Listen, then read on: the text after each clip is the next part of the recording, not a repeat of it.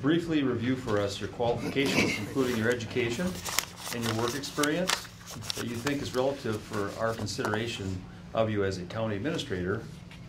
And in your response, please address your budgeting experience, supervisory experience, and labor relations, including negotiation. Okay. Thank you. I'm assuming that everybody has a copy of my resume and whatnot, but I'll just briefly touch on my educational background. I have a 4-year degree in finance and banking. Within that, I have over 20 hours of accounting. I did have enough courses that technically I could have sat and taken the CPA exam, but knowing that I would not be in the accounting business for 2 years to become a CPA, I didn't follow through on sitting for the exam. But on top of that, I have my law degree. I've been an attorney for over 20 years, and I have been an assistant Blue Earth County attorney for 17 of those years, providing a variety of assignments. I've always indicated. Actually, I wrote my job description, if you will, to and approved first by Ross and then by the board at that time. And the phrase that I always like to see is at the end is other duties as assigned, because it seems that no matter what happens, there's always something that you don't expect and something that you don't plan for. And I think that's one thing that I definitely bring is I have been over the years dealing with a variety of issues in many different areas. What I think is relevant to this job is I have grown a skill set over the years. I have become a polished, effective leader. I'm a proven good speaker, good communicator, and typically I'm a problem solver.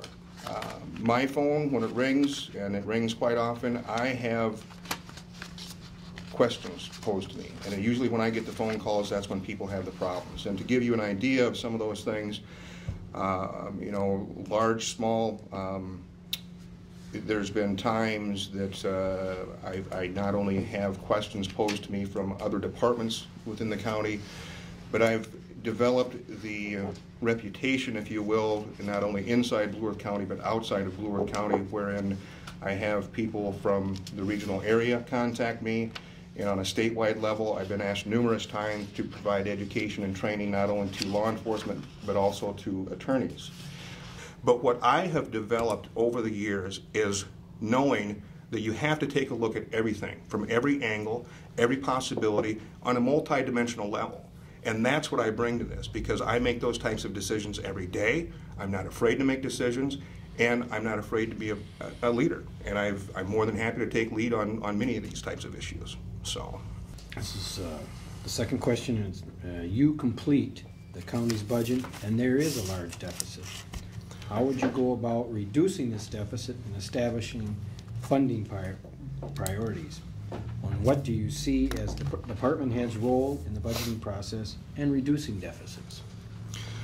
Yeah, I guess I'd start with the last question first. Not only, I mean, the department heads provide, and they don't ever underestimate, has always been my opinion, don't ever underestimate what a department head brings to the table, but not only that, but don't ever underestimate what the employees bring to the table.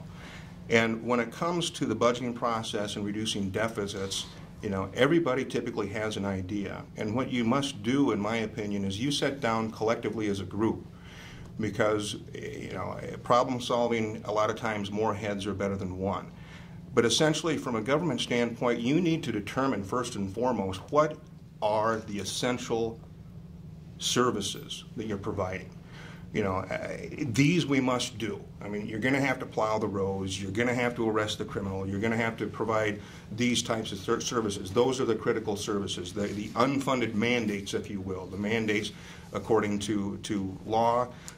You know, in many respects,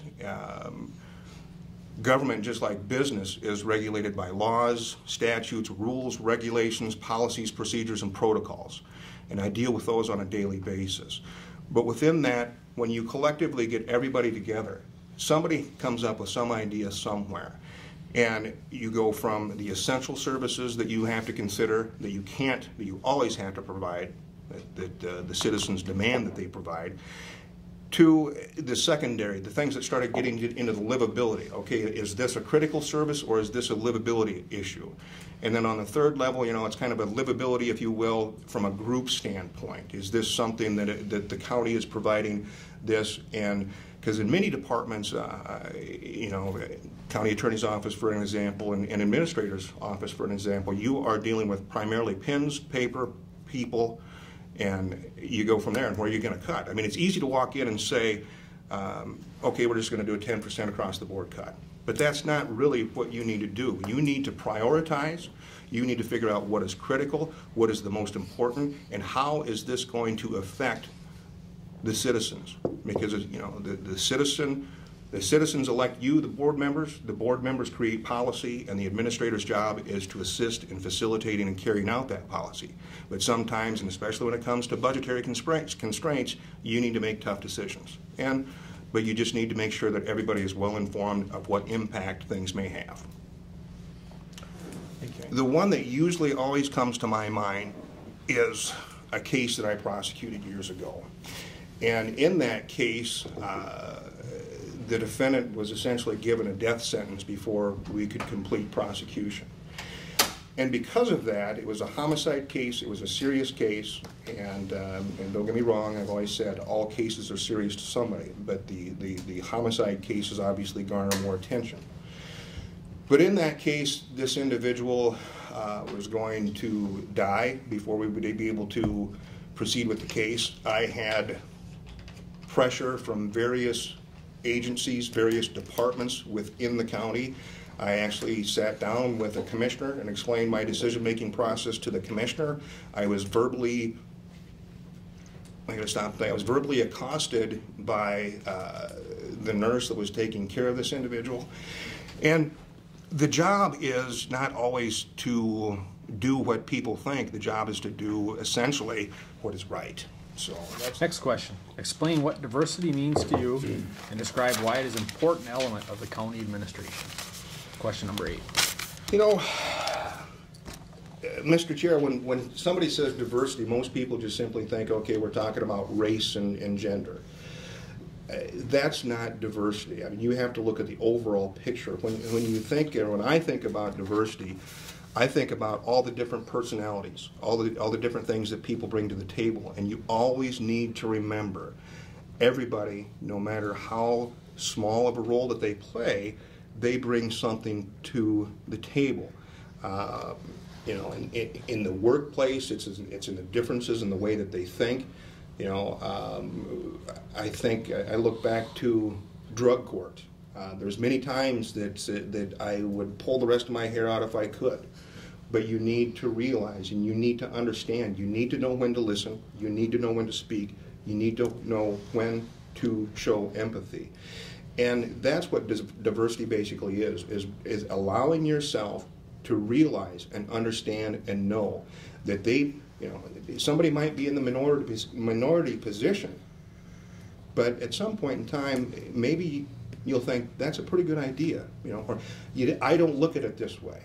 You know, I sometimes I'm a concrete thinker, and if you open yourself up, if you diversify, and if you listen to people, if you are willing to hear them out and try to understand where they're coming from, you're going to be better off in the long run. And I think my motivation, I enjoy what I do, I enjoy the challenges, and I enjoy working with a vast number of people, a vast number of issues. And I think that I do that now on a daily basis. Like I've said before, I've developed over the years that skill set that people have come to me to ask me to help solve their problems, to have me present on issues for them. And, you know, I mean, it goes from, I look at it from this standpoint, everybody brings something to the table. And when you, one of the reasons I like my job is because I get that diversity. And I know that doing this job, I honestly feel that with my skill set and my qualifications, I can assist you collectively as the board, and I can also assist the citizens of Blue Earth County. I mean, I've been speaking on for citizens from Blue Earth County for over 17 years now. You know, and some of them can't speak. somebody needs to do that. What do you see as some priorities for Blue Earth County as it relates to technology, economic development, budget, and environment? I see the issues facing Blue Earth County in the future, for example, getting back to the infrastructure. You need to provide the infrastructure on a brick and mortar basis and also on a technology basis. You have a population that is growing older. Blue Earth County is becoming more and more urbanized. You look at some of the smaller counties surrounding, they're losing population. Blue Earth County is gaining in population, and that's because of the urbanization. You need to keep up on everything that deals that comes along with that. Why is Blue Earth County urbanizing? Because the services are here. The services for the elderly population are here. The services for the diverse culture is here. There are many services that Blue Earth County provides. And that's something that you as a board have to stay on top of. What is the trend? What is going to happen? How is this going to affect the schools? How is this going to affect the infrastructure? How is this going to affect going back to hooking up with sewer and water in some of these lakes? You need to stay on top of those types of issues, and that's what I see as the economic development. With that, the tax base increases and whatnot, you have all sorts of different issues. But if you can stay on top of that, the Victory Drive project, there's another one. That's a big infrastructure issue. County Road 90, that's a big infrastructure issue. I mean, there's types of things that happen. There's more and more happening in this city, in this county, all the time. Thank you.